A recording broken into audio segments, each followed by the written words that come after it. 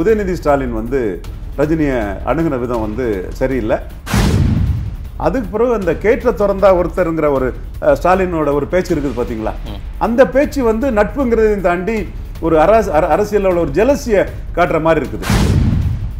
நிச்சயமா ஸ்டாலின் ரஜினி பிரதான எதிரியா முன்னிறுத்த தான் பார்க்குறாரு. குறிப்பா வெற்றி பெற்ற கட்சிகளுக்கு மரியாதை கொடுத்து திமுக அணியில் இருக்கக்கூடிய கட்சிகளை தன் பக்கம் இழுக்கிறதுக்கு தான் பார்ப்பாரு.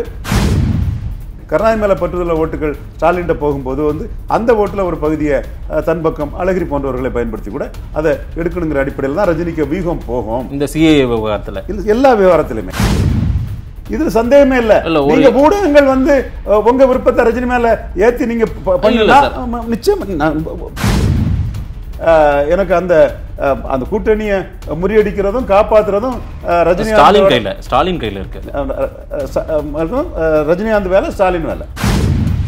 ஸ்டாலினுக்கு திறமை இருந்தால் தான் பண்ண முடியும்னு ஒரு கடுமையான வார்த்தையை வந்து ஸ்டாலின் மேல விமர்சனம் வச்சிருக்காரு. அது மிக கடுமையான ஒரு விமர்சனம். ஸ்டாலின் வந்து ஏதோ இவங்க போராட்டத்தை கண்டு கிட்டுக்கிட்டு போராட்டம், சட்டுக்கிட்டு போராட்டம், குடுகுடு போராட்டத்தை கண்டு மோடி பயந்து ஓடுறது மாதிரி எல்லாம் முரசொல்ல கார்ட்டூன் போட்டு திமுக காரங்க தமிழ்நாட்டு மக்கள்கிட்ட காமெடி பண்ணிட்டு இருக்காங்க. சோசியல் இன்ஜினியர்ல இந்துக்களை அதிகாரப்படுத்தின ஒரே டீம் வந்து மோடி அமித்ஷா டீம் தான். எதிர்ப்பவர்கள் மோடி எதிர்ப்பாளர்கள். சரி, ரஜினிகாந்த் இதை ஆதரிக்கிறாரு. அந்த மக்களின் நன்மதிப்பு கூட ரஜினிகாந்த் பெற முடியாத இடத்துல தான் இருக்காரு. ஸ்டாலின் முடிச்சு கொடுத்துருவாரா? மோடி எந்த அளவுக்கு உயர்ந்து போய் நிற்கிறாருங்கும் போது கூட அவர் பூணூல் அணிந்த இந்து உயர்ந்தவர்னா மற்றவங்க எல்லாம் தாழ்ந்த இந்த ஆர்எஸ்எஸ் பண்ணுதுன்னு அவர்களே அம்பேத்கரை ஏற்றுக்கொண்டு மாலை அணியக்கூடிய ஒரு சூழல் நாளைக்கு வரும். ஆதன் தமிழ் நேயர்களுக்கு வணக்கம். ரவீந்திரன் துரைசாமி பார்வையில் மீண்டும் உங்களை சந்திப்பதில் மிக்க மகிழ்ச்சி. இன்றைக்கு திரு ரவீந்திரன் துரைசாமி அவர்களிடம் கேட்டு பெறவிருப்பது, நேற்றைக்கு திமுக தலைவர் ஸ்டாலினுடைய பிறந்தநாள். இந்த பிறந்தநாள் விழாவிற்கு நடிகர் கமலஹாசன் வாழ்த்து தெரிவித்து விட்டார். நடிகர் ரஜினி வாழ்த்து தெரிவிக்கவில்லை. அரசியலுக்கு வரப்போற ரஜினி வாழ்த்து சொன்னால் என்ன, வாழ்த்து சொல்லவில்லை என்றால் என்ன, அது அவருடைய உரிமை. ஆனா வாழ்த்து விஷயத்திலும் ஒருவருக்கு நன்றி கூறும் விதத்திலும் அதே போல ஒருவரை ஒருவர் பார்த்து பரஸ்பரமாக கை கொடுத்து கொள்வது கூட அரசியல் சார்ந்த சில கருத்துக்கள் இருக்கு. அரசியல் பேசும் அது அப்படின்னு திரு ரவீந்திரன் துரைசாமி அவர்கள் பலமுறை பேசியிருக்கிறார். திரு ஸ்டாலின் அவர்களுடைய பிறந்த நாளுக்கு திரு ரஜினிகாந்த் ஏன் வாழ்த்து சொல்லவில்லை? இது குறித்து ஒரு கேள்வியினை திரு ரவீந்திரன் துரைசாமி அவர்களிடம் முன்வைத்து விவாதிக்க இருக்கிறோம். வாருங்கள், திரு ரவீந்திரன் துரைசாமி அவர்களோடு ஒரு பேட்டி. வணக்கம் திரு ரவீந்திரன் துரைசாமி சார். வணக்கம் மாதேஷ் சார். நேற்றைக்கு திமுக தலைவர் திரு ஸ்டாலினுடைய பிறந்த நாள். ரஜினிகாந்த் வந்து வாழ்த்து தெரிவிக்கலை. அது அவரோட உரிமை, வாழ்த்து தெரிவிக்கிறதும் தெரிவிக்காததும். ஆனால் திரு ரஜினிகாந்த் வாழ்த்து சொல்லாமல் இருக்கிறத நீங்கள் எப்படி பார்க்குறீங்க? ஏன்னா திரு ராமதாஸ் அவர்கள் ரஜினிகாந்துக்கு வாழ்த்துக்களை சொன்னது கூட ஒரு அரசியல் தான் அப்படின்னு கடந்த காலங்களில் நீங்கள் பேசியிருக்கீங்க. ஒருவருக்கு வாழ்த்து சொல்கிறது, நன்றி சொல்கிறது கூட அரசியலில் இதெல்லாம் வந்து நாளைக்கு கூட்டணியாக மாறலாம், இல்லை அரசியலில் ஏதோ ஒரு கருத்தை சொல்ல விரும்புகிறாங்க அப்படின்னு சொல்லுவீங்க. ஸ்டாலினுக்கு ரஜினிகாந்த் வாழ்த்து சொல்ல எப்படி பார்க்குறீங்க? நிச்சயமாக வந்து 2011ஆம் ஆண்டுன்னு நினைக்கிறேன், விடுதலை சிறுத்தைகள் வந்து அதிமுக கூட்டணிக்கு வருவாங்கன்னு எதிர்பார்ப்பில் இருந்த போது ஸ்டாலின் பிறந்த நாளுக்கு தான் வாழ்த்து சொன்ன போனாங்க. வாழ்த்து சொன்ன போன கையோட கூட்டணியை முடிச்சிட்டாங்க. சரி, இதே மாதிரி கல்யாண கார்டு கொடுக்கும்போது கூட்டணியெல்லாம் முடியும். இதெல்லாம் அரசியலில் வந்து ஒவ்வொரு வாழ்த்து சொல்ல போகிறதுல, வாழ்த்துறதுல, வாழ்த்தக்கூடிய வாழ்த்துல உள்ள வார்த்தைகள் எல்லாம் பல அரசியல்கள் இருக்கத்தான் செய்யுது. இன்னைக்கு கமலஹாசன் போட்ட ட்விட்லே மிகப்பெரிய அரசியல் இருக்குது. வாழ்த்துறது கமலஹாசன் வந்து தன்னோட நண்பர் ஸ்டாலினை வாழ்த்தியிருக்காரு. ஸ்டாலின் சம்பந்தப்பட்ட நிறைய விழாக்களில் கலந்துருக்கிறாரு. கலைஞர்கிட்ட மிக நெருக்கம் உள்ள ஒரு தமிழுக்கும் தனக்குள்ள தொடர்புள்ள கலைஞர் வசனம், பராசக்தி அதெல்லாம் ரொம்ப புகழ்ந்து சிலாகிச்சு பேசக்கூடிய ஒரு கமலஹாசன். அந்த வகையில் அந்த தொடர்பில் வந்து ஸ்டாலினுக்கு வாழ்த்து தெரிவிக்கக்கூடிய அவர் வந்து ஸ்டாலின் நிரந்தர எதிர்க்கட்சி தலைவராக இருக்கட்டுங்கிற அர்த்தத்தில் வாழ்த்து தெரிவிக்கிறார். இல்லை, இந்த ட்விட் அப்படி சொல்ல, அநீதிகளுக்கு எதிராக உங்களுடைய குரல் ஓங்கி ஒலிக்கட்டும் அப்படின்னு சொல்ல, தொடர்ந்து நீங்கள் வந்து ஃபைட்டிங் ஃபோர்ஸாட்டே இருங்க, ரூலிங் ஃபோர்ஸாக வராண்டாங்கிற அர்த்தம் இருக்கிற மாதிரி எனக்கு அதில் தென்படுது. அதுதான் நான் சொன்னேன். நீங்கள் வந்து கமலஹாசனோட எந்த இதுவுமே வந்து நிறைய இன்டர்பிரிட்டேஷன் பண்ணக்கூடிய அளவுக்கு தான் கமலஹாசனோட இதே இருக்கும். இங்கே சிலர் சொல்லலாம், அது நீங்கள் இந்திய அளவில் உங்களுக்கு ஸ்டாச்சர் இல்லைன்னு தமிழ்நாட்டுக்குள்ளன்னு சொல்கிறாருன்னு கூட கேட்கலாம். இப்படி பல பல பதவுரை பொழிப்புரை அதுக்கு எழுதலாம். நான் எழுதுகிற ஒரு என்னென்னா, நீங்கள் தொடர்ந்து போராடிட்டு இருக்கேன், சீஃப் மினிஸ்டர் நீங்கள் வராண்டாம், பெர்பச்சுவல் ஆப்போசிஷன் லீடராக இருங்கன்னு கமல் மனத்தில் உள்ள எண்ணத்தை வெளிப்படுத்துறாருங்கிற மாதிரி எனக்கு ஒரு அதில் ஒரு இன்டர்பிரேஷன் எனக்கு அதில் உளமாற வாழ்த்து கூட இல்லை, எதிர்க்கட்சி தலைவராக இருங்க அப்படின்ற துணியில் வாழ்த்துற மாதிரி. எதிர்க்கட்சி தலைவர்னா சாதாரண விஷயமாங்க. நீங்க அப்படி பார்த்தா கூட சரி. நீங்க எதிர்க்கட்சி தலைவர் எத்தனை பேர் எதிர்க்கட்சி தலைவராக வந்துட முடியும்? சரி. அது நல்ல வாக்கு பலத்தோட எத்தனை பேர் தமிழ்நாட்டில் 30% வாக்கு பலத்தோட எதிர்க்கட்சி தலைவர் எப்படி வந்துட முடியும்? விஜயகாந்த் அதிர்ஷ்டத்தில் வந்த எதிர்க்கட்சி தலைவர். அதே மாதிரி சோ பாலகிருஷ்ணன் அதிர்ஷ்டத்தில் வந்த எதிர்க்கட்சி. அதிர்ஷ்டம்னா அந்த அணியே ஸ்வீப்பாகி வந்த ஒரு எதிர்க்கட்சி தலைவர். ஒரு மக்கள் சக்தியோட எதிர்க்கட்சி தலைவராக வர்றது எத்தனை பேர் வந்துட்டாங்க?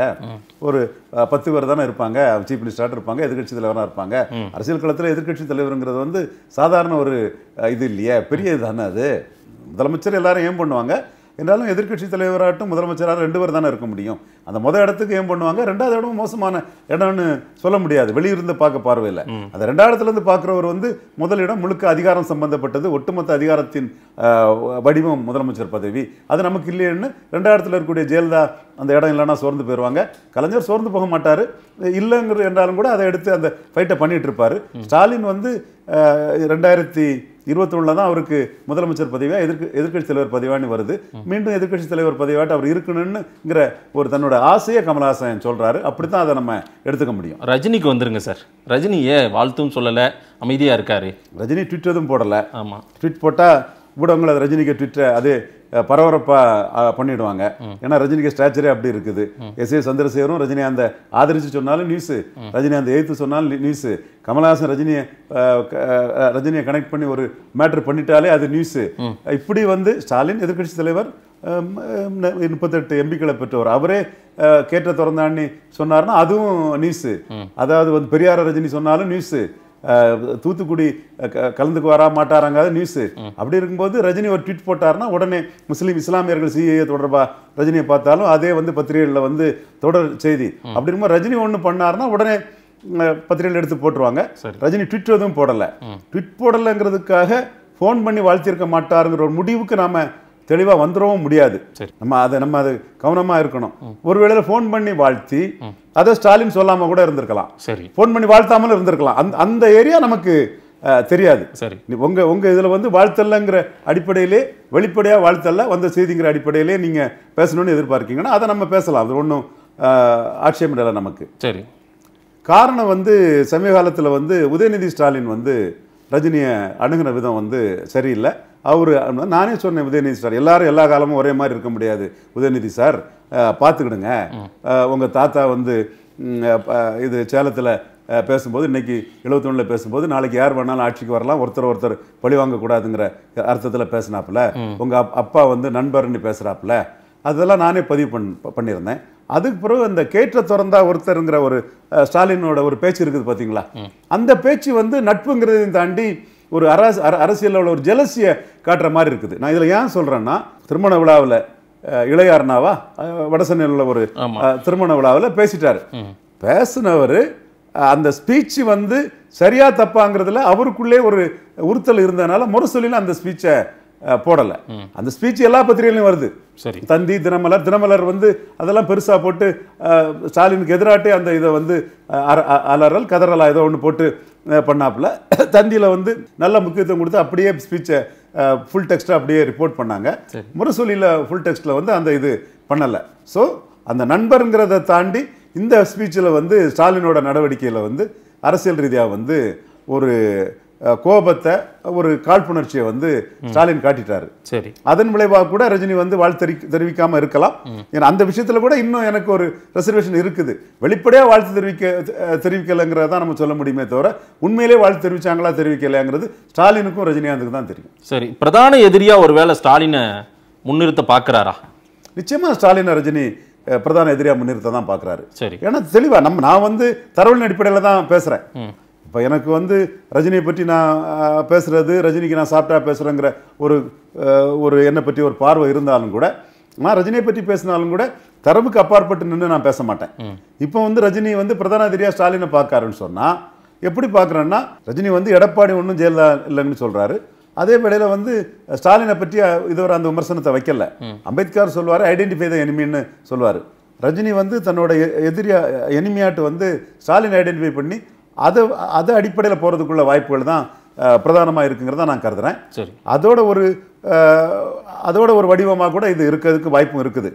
மீண்டும் சொல்கிறேன், அவங்க 2 வருஷம் தான் தெரியும் பண்ணாங்களா இல்லையாங்கிறது. சரி, இன்னொரு பார்வையாக நான் சொல்லும்போது வந்து ரஜினி கூட தினகரன் கூட கூட்டணி இல்லை, பாமக கூட கூட்டணி ரஜினி வருவாருங்கிற மாதிரி மதிப்பிற்குரிய ஐயா தமிழறி மணியன் அவர்கள் ஒரு பேட்டி கூறும்போது கூட நான் வந்து அதை என்னோட பார்வையாக என்ன சொன்னேன்னா, ரஜினி வந்து எல்லா ஆப்ஷனையும் ஓப்பன் பண்ணுவார்.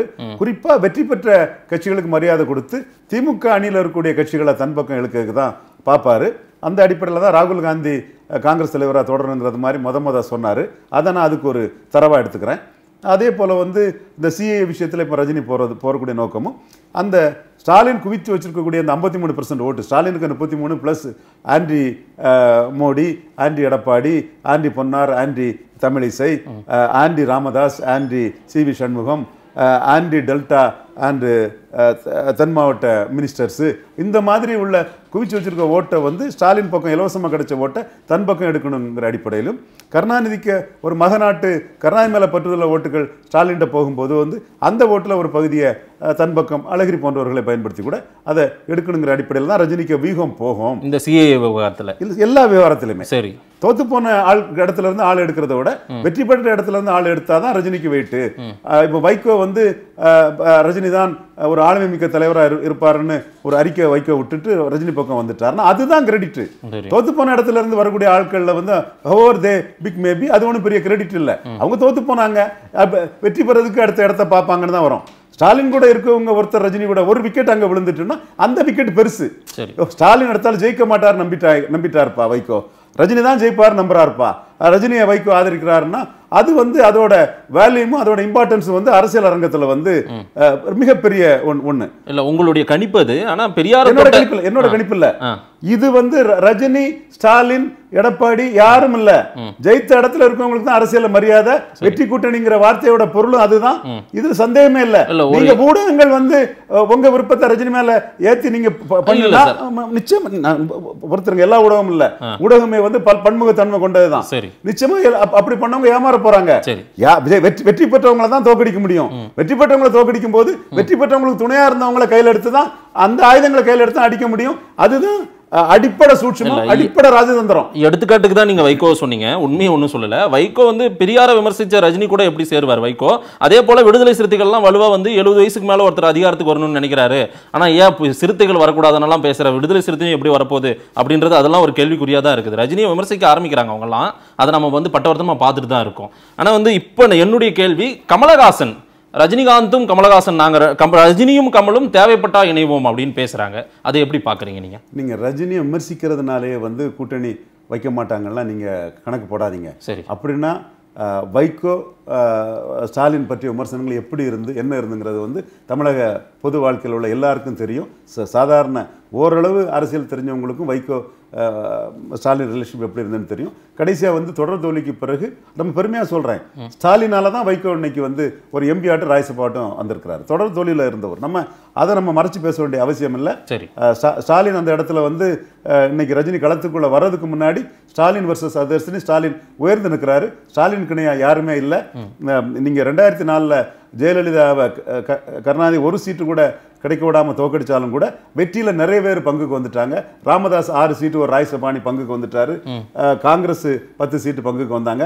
அப்படி பார்க்கும்போது ஒற்றை தலைமையாக இருந்த ஜெயலலிதா எடுத்த ஓட்டை கூட 40 சீட்டு ஜெயித்த கூட்டணி கட்சி தலைவர் கருணாநிதி எடுக்கல. ஆனால் ஸ்டாலின் இன்னைக்கு வந்து இரட்டை தலைமையாக இருக்கக்கூடிய இபிஎஸ் ஓபிஎஸ் வந்து 18% ஓட்டில் இருக்கிறாங்க. ஆனால் ஸ்டாலின் வந்து இன்னைக்கு 33% ஓட்டில் 2004 கருணாநிதியோட மிகப்பெரிய வெற்றியாக இருக்கிறாரு. ஸ்டாலின் வர்சஸ் அதர்ஸ் தான் இன்னைக்கு இருக்குங்கிறத நான் பலமுறை சொல்லிட்டு தான் இருக்கிறேன். நான் ஒரு அரசியல் நடவடிக்கைகள் எப்படி போகுங்கிற ஒரு தன்மைக்காக தான் நான் இதை சொன்னேனே தவிர அதனால இது முடிந்த முடிவாட்டெல்லாம் நான் எதுவும் சொல்லலை. உங்களுக்கு பார்த்தீங்கன்னா 2006 கருணாநிதி கூட இருந்த வைகோ வந்து கருணாநிதி சீஃப் மினிஸ்டர் ஆனால் ஸ்டாலின் சீஃப் மினிஸ்டர் ஆயிடுவாங்கிற ஒரு எண்ணத்தில் தான் ஜெயலலிதா கூட போனாருங்கிற ஒரு கருத்து இன்னும் ஓடுது. 2001 வந்து 99 திமுக கூட்டணியில் வெற்றி பெற்ற கருணாநிதி 2001 சட்டமன்றத்தில் கருணாநிதியோட நின்று வெற்றி பெற்ற வைகோ சட்டமன்றத்தில் வந்து திமுக கூட்டணியில் இல்லை. அதே மாதிரி 2004 வெற்றி பெற்றவர் 2006 கூட்டணியில் இல்லை. இப்போ 19 வெற்றி பெற்றிருக்கிறாரு. 21 இருப்பாரா இல்லையாங்கிறது நம்ம 21 தான் பார்க்க முடியும். நான் 2 தரவுகளின் அடிப்படையில் தான் வைகோ பேர சொல்றேனே தவிர நீங்க வந்து எனக்கு அந்த கூட்டணியை முறியடிக்கிறதும் காப்பாற்றுறதும் ஸ்டாலின் கையில் இருக்கு. ரஜினிகாந்த் வேலை, ஸ்டாலின் வேலை. சரி, அதான் கமலஹாசன் இணைய தயாரா இருக்கிற மாதிரி தான் தெரியுது. எதுக்காக இந்த ஒரு மெசேஜை கொடுக்குறாரு? ரஜினியோட இணைய தயாராகி விட்டாரா கமலஹாசன்? இல்லை இல்லை, அதெல்லாம் ஒன்றும் நீங்கள் எல்லா விஷயத்துக்கும் சொல்லும்போது இந்த விஷயத்தையும் அப்படி தான் சொல்லணும். அரசியல் களம் வரும்போது தான் சொல்ல முடியும். பட் கமலஹாசன் வந்து ஒரு விஷயம் வந்து நான் கமலஹாசனை விமர்சிச்சுட்டு இருந்தேன். உங்களுக்கே தெரியும், பலரே வந்து கமலஹாசனை பற்றி நீங்கள் பேசும்போது கன்சிஸ்டன்சியாக இருக்குது உங்கள் கருத்து. கமலஹாசன் ரஜினிகாந்தை பற்றிய கருத்தில் உள்ள இன்கன்சிஸ்டன்சி தான் உங்கள் முரண்பாட்டுக்கும் காரணம்னு பலரும் என்ன விமர்சனங்கள் வைக்கிறாங்க. நான் அப்படி பார்க்கல. கமலஹாசன் வந்து ஒரு கட்டத்தில் அவர் கட்சி ஆரம்பித்த பிறகு திமுக அதிமுக எதுக்காமல் அரசியலுக்கு வராத ரஜினியை எதிர்த்துட்டு இருக்கிறது வந்து தேவையற்ற இதுங்கிறத நான் அன்னைக்கு விமர்சனம் பண்ணேன். இன்னைக்கு வந்து ஒரு கட்சி ஆரம்பித்து ஒரு வாக்கு வங்கி எடுத்த கமலஹாசன் எஸ்டாப்ளிஷ் பார்ட்டியான திமுகவில் வந்து 53% ஓட்டு எடுத்து 38 எம்பியை ஜெயித்த திமுக கூட்டணி வந்து நமக்கு கைகூடாது. அது வந்து அது இருக்க கட்சியை தான் காப்பாற்ற பார்ப்பாப்புல. நமக்கு வந்து அங்கே வாய்ப்பு இல்லைங்கிறத வந்து கால ஓட்டத்தில் அவர் புரிஞ்சிருக்கலாம். மேலும் வந்து அது புரிஞ்சுக்கிட்டா கூட அதை வந்து ஸ்டாலின் ஆப்ஷன் எனக்கு இருக்குன்னு காட்டி ரஜினிகிட்ட பேரம் பேசுகிறதோட அவுட்ரைட்டாக ரஜினிக்கு ஆதரவான சில வார்த்தைகளை அவர் பேசுறது வந்து நிச்சயமாக வந்து கமலஹாசனோட அரசியல் பார்வை வந்து அங்கேயும் இங்கேயும் ஏயை காட்டி பி கிட்டையும் பிஏ காட்டி ஏ கிட்டையும் பேரம் பேசுகிற ஒரு தன்மை அசான்டேட் இல்லைங்கிற அடிப்படையில் தான் கமலஹாசனை நான் பாராட்டுறேன். சரி, இதே கமலஹாசனை நான் குறை சொன்னேன். அவர் ரஜினியை காட்டி ஸ்டாலினையும் ஸ்டாலினை காட்டி ரஜினிகிட்டையும் பேரம் பேசுவார், ராம்தாஸ் மாதிரி பேரம் பேசுவார், மூப்பனார் மாதிரி நைஸ் சிட்டியோட பேரம் பேசுவார். அந்த கருத்தை நான் சொன்னேன். அவுட்ரைட்டாக பேரத்துக்கு தயார் இல்லைங்கிற அடிப்படையில் அந்த வார்த்தை என்னன்னா, ஸ்டாலின் வந்து லீடர்ஷிப் இல்லாதவருங்கிற அடிப்படையில் அந்த கணக்கு புள்ள என்ன பண்ணிட முடியும், உரிமையாளர் தான் பொருள் தேடணுங்கிற அந்த வார்த்தையை பிரசாந்த் கிஷோரால் ஒன்றும் ஸ்டாலினுக்கு வேல்யூ அடிஷன் பண்ண முடியாது. ஏன்னா ஸ்டாலினுக்கு அந்த வேல்யூ அடிஷனை வந்து ஸ்டாலினுக்கு திறமை இருந்தால் தான் பண்ண முடியும்னு ஒரு கடுமையான வார்த்தையை வந்து ஸ்டாலின் மேலே விமர்சனம் வச்சிருக்காரு. அது மிக கடுமையான ஒரு விமர்சனம். அப்படி விமர்சனம் வைக்கும்போது அந்த ஆப்ஷனை க்ளோஸ் பண்ணுறாருங்கிற அடிப்படையில் தான் நான் சொல்கிறேன். நான் இப்போ வந்து நீங்கள் ரஜினியை விமர்சனம் பண்ணக்கூடிய திருமாவளவன் ஸ்டாலின் தான் அடுத்த முதல்வர்னு சொல்லிட்டாருன்னு சொன்னால் நான் வந்து அதுக்கப்புறம் ஸ்டாலின் திருமா வந்து செட்டில் ஆயிட்டாருங்க வார்த்தையை நான் சொல்லிடுவேன். அந்த வார்த்தை சொல்லாதவரை நான் வந்து சான்சஸ் இருக்குன்னு தான் பார்ப்பேன். ஏன்னா திருமாவை பொறுத்தளவில் வந்து எதிர்ப்பு ஓட்டு இருக்குது, நான் தலித்து ஓட்டுகள் எதிர்ப்பு இருக்கு. திரௌபதி படம் வந்திருந்தா கூட அதை கூட திருமா வச்சு வலிஞ்சு பிடிச்சி அடிக்கக்கூடிய தன்மை சமூக வலைத்தளங்கள்ல நம்ம பார்க்குறோம். அப்படிப்பட்டவங்க வந்து இந்த அரசியல் களத்துக்குள்ள எப்படியாவது பிளே பண்ணி தங்களுக்கு ஒரு வின்னிங் அலைன்ஸ் போகணுங்கிறதுனால தான் அவங்க இருப்பாங்க. அந்த அந்த நிர்பந்தம் இருக்கு, அந்த பாதிப்புகளை அவங்க அடைஞ்சிருக்கிறாங்க. ஸோ அவங்க அதில் வந்து கருணாநிதியால் கலத்தி விடப்பட்டிருக்காங்க. ஸோ அவங்க கவனமாக கேர்ஃபுல்லாக தான் அந்த பொலிட்டிக்ஸை பண்ணுவாங்க. அந்த அடிப்படையில் தான் நான் திருமாவளவனையும் பார்க்குறேன். கடந்த காலத்தின் அடிப்படையில் தான் வைக்கவும் பார்க்குறேன். இன்னைக்கு வந்து கமலஹாசன் வந்து அவுட்ரைட்டா ஸ்டாலினுக்கு லீடர்ஷிப் பிரசாந்த் கிஷோர் விஷயத்தில் பண்ணக்கூடிய விமர்சனத்தை வச்சு நான் கமலஹாசனை பார்க்கணுன்னே தவிர லாஜிக் இல்லாமல் நான் எதையும் பார்க்கல. சரி, ரஜினியோட எண்ணம் என்னவா இருக்கும்? கமலஹாசன் இப்படி வந்து நாங்கள் 2 பேரும் இணைய வாய்ப்பு இருக்கு, தேவைப்பட்டால் இணைவோன்னு சொல்றாரு. ரஜினியோட எண்ணம் என்னவா இருக்கும்? ரஜினியோட எண்ணம் வந்து கமலஹாசன் நட்பு இருக்கு, கமலஹாசன் ஒரு ஃபோல்ஸ்னு அவருக்கு தெரியும், கமலஹாசனுக்கு எதிர்ப்பு இல்லைங்கிறதும் அவருக்கு தெரியும். நான் சொல்ற மாதிரி மிகப்பெரிய ஒரு தியாகம் செய்த ஒரு குடும்பத்தை சேர்ந்தவருங்கிற அடிப்படையில் கமலஹாசனை பற்றி அவர் குடும்பத்தை பின்னணியை வச்ச ஒரு பாசிட்டிவ் பார்வையும் இருக்குது. என்றாலும் அளவு விவரம் என்னங்கிறது ரஜினிகாந்துக்கு நல்லாவே தெரியும். சரி, ரஜினிகாந்தோட பொலிட்டிக்கல் ஸ்ட்ராட்டஜி எப்படி இருக்கும்னா, I am no way inferior to ஸ்டாலின்ங்கிற அடிப்படையில் தான் அவர் போவார் நான் கருதுறேன். அப்போ ஸ்டாலின் வந்து 200 தொகுதி நின்னாருன்னா ரஜினிகாந்த் 205 தொகுதி நிற்கக்குள்ள முயற்சியில் தான் ஈடுபடுவார். வெற்றிடம் இருக்கு, வெற்றிடத்தை நிரப்போன்னு சொல்லியிருக்கிறார். ஜெயலலிதா இறந்து போயிட்டாங்க, கருணாநிதி இறந்து போயிட்டாங்க, அந்த வெற்றிடத்தை நிரப்போன்னு தான் சொல்லியிருக்கிறார். அப்போ ஜெயலலிதா மாதிரி கருணாநிதி மாதிரி தான் ஸ்ட்ராட்டஜைஸ் பண்ணுவார். அவரு தான் பெரியவன், என்கிட்ட அலையன்ஸ் வாங்க, அந்த மாதிரி தான் ஜெயலலிதா மாதிரி அவங்க பண்ணாருன்னா திமுக எவ்வளவு சீட் இருக்கோ அதோட ஜாஸ்தி தான் ஜெயலலிதா அனுப்பாங்க.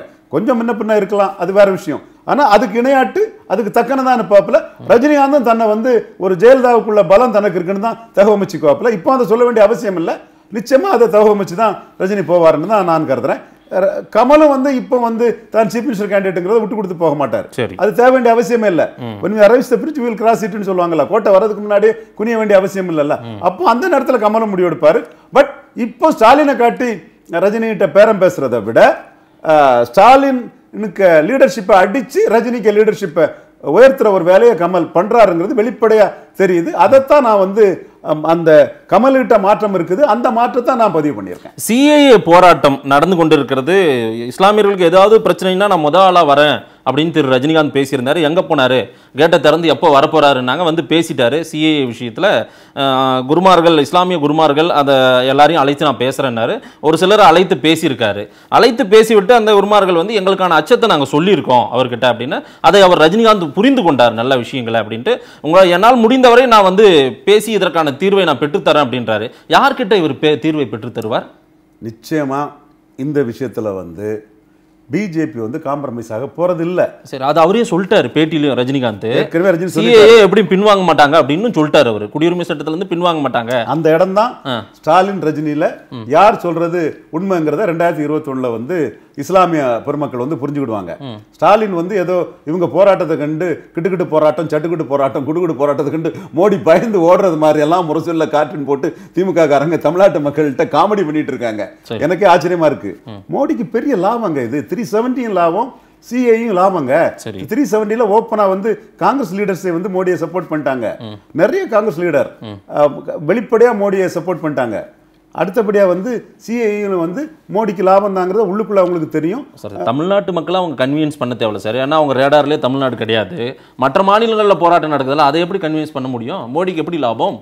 நிச்சயமா வந்து போராட்டம் நடத்துறவங்க மோடிக்கு எதிர்ப்பு வாக்காளர்கள்.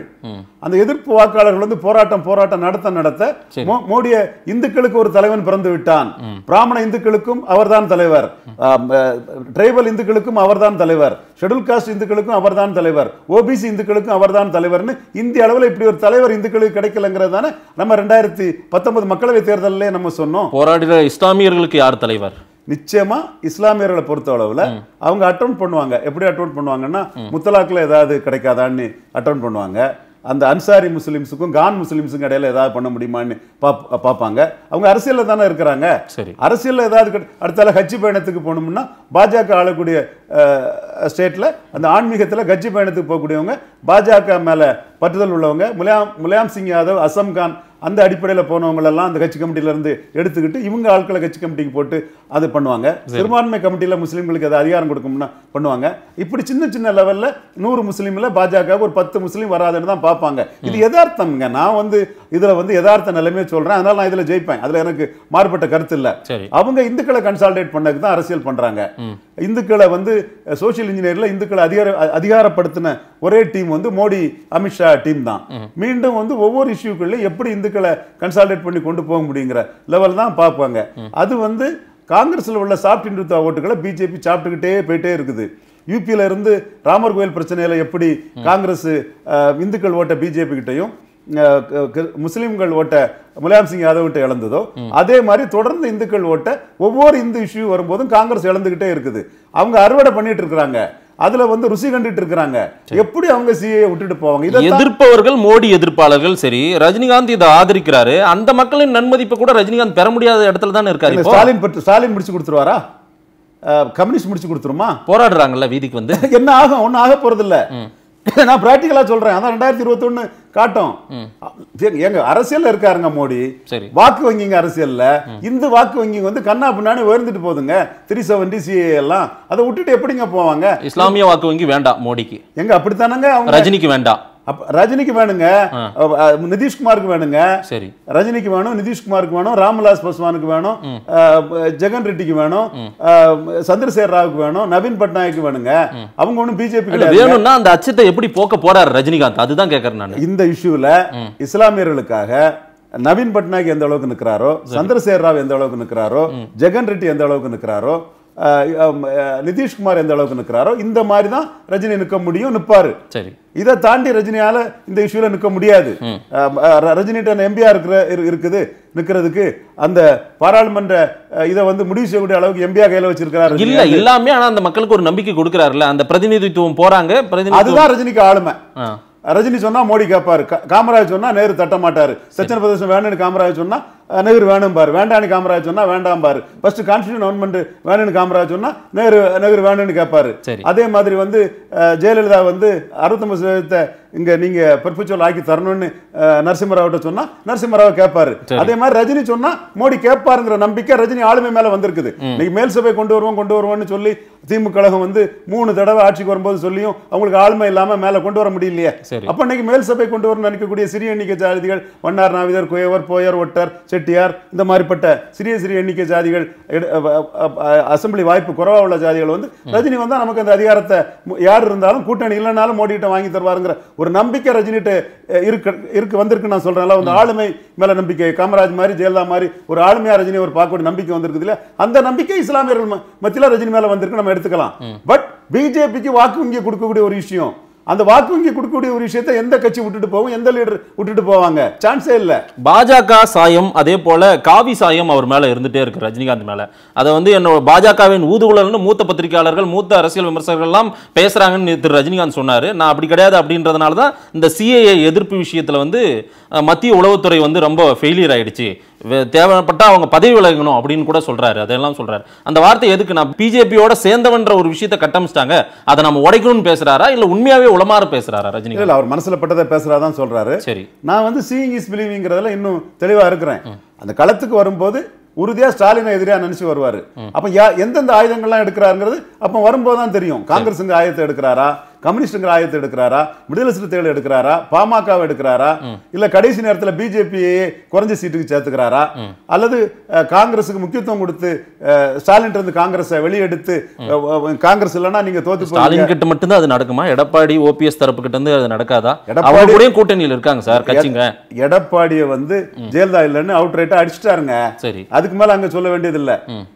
ஸ்டாலினை இதுவரை வந்து கலைஞர் இல்லைன்னு அவர் சொல்லல. சரி, அதனால ஸ்டாலினை எதிரியா பார்த்து தான் போவாருங்கிறத என்னோட யூகமா அவரோட வார்த்தையில இருந்தா நான் சொல்றேன். நான் ஒன்றும் கற்பனை அந்த இடத்துல பேசல. அது இங்க வந்து ரெட்டை தலைமை, அவரே வந்து லீடர்ஷிப் தான் ஓட்டுன்னு சொல்றாரு. அப்ப ரெட்டை தலைமையில யார லீடர்ஷிப்னு சொல்றாரு அவரு?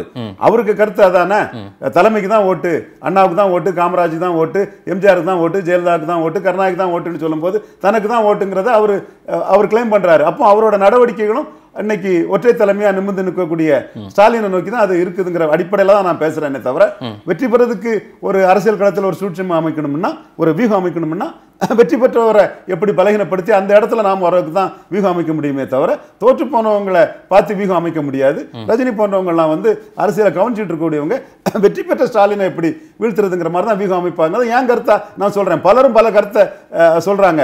யாரோட கருத்து சரியா வருதுங்கிறது ரஜினிகாந்த் அந்த வியூகம் அமைச்சு களத்துல நிற்கும் போதாங்க தெரியும். விஜயகாந்த் மகன் விஜய பிரபாகரன் நேத்திக்கு ஒரு கூட்டத்தில் சொல்றாரு, இவங்க ரெண்டு பேரும் ரஜினியும் கமலும் சேர்ந்து நடிகர் சங்க தேர்தலே ஒன்னா நிக்காதவங்க, இவங்க அதுலயே சரியா பயணிக்காதவங்க, இவங்க எல்லாம் வந்து ரெண்டு பேரும் ஒன்னு சேர்ந்து என்ன பண்ணிட போறாங்க அப்படின்னு பேசுறாரு. ரஜினி கமலும் ஒன்னும் சேரலையா? ரஜினியை பற்றி பேசி பப்ளிசிட்டி அவரும் தேடிக்கிறாரு. யார்? விஜய பிரபாகரன். நிச்சயமா அவங்க அப்பாவுக்கு ஒரு ஃபேஸ் வேல்யூ இருக்குல்ல. நிச்சயமா இப்ப ரஜினியும் கமலும் ஒன்னும் சேரவே இல்ல. அவங்க பேசதான் செய்திருக்காங்க.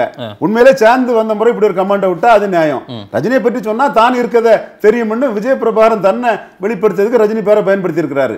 இன்னும் சொல்ல போனா ரஜினிக்குள்ள பாப்புலாரிட்டி கூட சேர்ந்து பயணிச்சா நமக்கும் ஏதாவது பாப்புலாரிட்டி கிடைக்கும், ரஜினியை வாழ்த்தியோ தூற்றியோ பேசினா நமக்கு கிடைக்கணும் தான் தமிழ்நாட்டில் எல்லாருமே நினைச்சிட்டு இருக்காங்க. பெரும்பாலும் ரஜினின்ற பெயருக்கு மட்டும்தான் தமிழ்நாட்டில் பாப்புலாரிட்டி இருக்கு, அரசியல்ல அவர் பெயர் மட்டும் தான் பரவிட்டு இருக்கு அப்படின்ற துணியிலே நீங்க பேசுறீங்க. ஸ்டாலின் போன் பேசினாரா இல்லையான்றது அவங்க சொன்னாதான் தெரியும். ஏன் பண்ணிருந்தா கூட அந்த விளம்பரத்தையா ரஜினிக்கு தேடி தரணும்னு வெளியே சொல்லாம விட்டாங்கன்றீங்க. வேற யாரை விடவும் ரஜினிக்கு அதிக பாப்புலாரிட்டி இருக்குங்கிறதா நான் சொல்றேன். நீங்க வந்து அதுல கம்பேரிட்டிவா யாரை நான் சொல்றேன்னு தெரியும். உங்க மனச்சாட்சிக்கு அந்த நபரோட ரஜினிக்கு பெரிய வேல்யூ இருக்குது, விற்பனை வலிமை இருக்குங்கிறது உங்களுக்கு நல்லாவே தெரியும். சரி, மிக்க நன்றி திரு ரவீந்திரன் துரைசாமி சார். நிறைய கேள்விகளுக்கு பதில் சொல்லியிருக்கீங்க. ஒரு கலவையான ஒரு நேர்காணல், ரஜினியை ஒட்டியான நேர்காணல். ரஜினி தமிழகத்தில் இன்னைக்கு வந்து ஒரு பேசு பொருளா இருக்காரு. அவரை சுற்றிய அனைத்து அரசியல்களும் நிகழ்ந்து கொண்டிருக்கிறதுன்னு நீங்க சொல்லியிருக்கீங்க. இதை மக்கள்கிட்ட கொண்டு போய் கொடுக்குறோம். மிக்க நன்றி. விற்பனை வலிமையும் வியூவர்ஷிப்பும் ரஜினிக்கு ஒரு அன்கம்பேரபிளா இருக்குங்கிறது உண்மைங்க. அது இன்னைக்கு இல்லைங்க, ரொம்ப காலமா இருந்துட்டு இருக்குங்க. நன்றி சார். நன்றி நேயர்களே. மீண்டும் ஒரு ரவீந்திரன் துரைசாமி பார்வையில் சந்திப்போம். நன்றி, வணக்கம்.